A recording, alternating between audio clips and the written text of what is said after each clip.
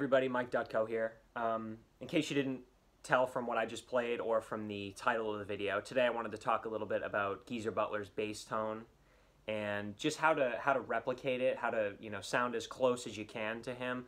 Obviously with every player there's some intangibles and you'll never be able to sound exactly like them, but in this video I want to just explain how I get his tone and some techniques to use to just get as close as you can. So first things first, when you want to sound like another player, you're going to have to just do a lot of listening to that player.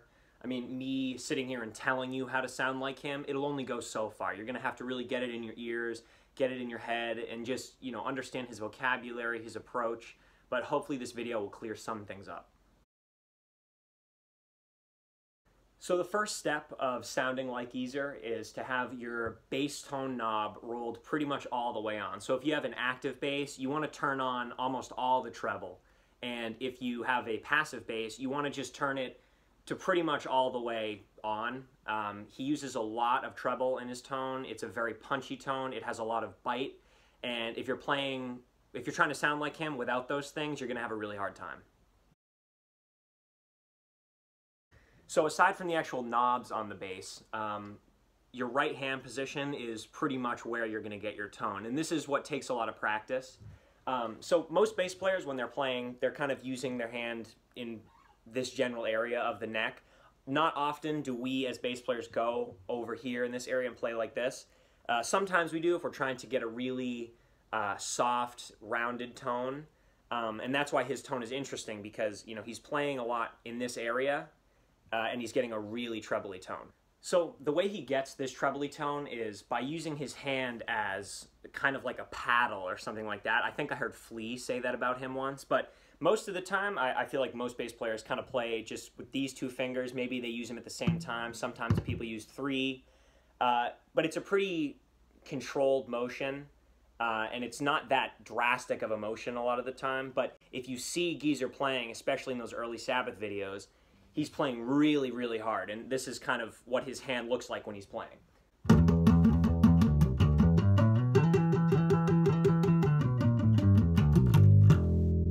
So you see I'm moving quite a bit when I do that, and I'm playing really hard, and I'm playing almost entirely over the neck, and that is, in my opinion, how you get as close as you can to his tone. I saw Black Sabbath live once in the front row, and I was right in front of Geezer. And it was funny because later on in his career, it seemed like his hand started moving more in this direction, but he still had the same approach. So instead of playing, in this neck, which you'll hear in like NIB or something like that, like a song like that, when he's playing over the neck, it's really obvious. You can tell it has that weird tone that you only get if you're playing over the neck, like that whole. But then later on in his career, like I was saying, he kind of moved more in this direction. So I was watching them play live, and he was playing like this.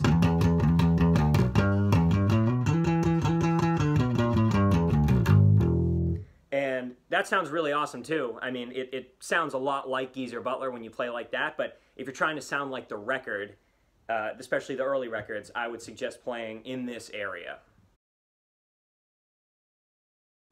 Another just important aspect of his playing, I'm sure you've noticed this as well, I'm using a lot of pentatonic stuff, pretty much only pentatonic stuff.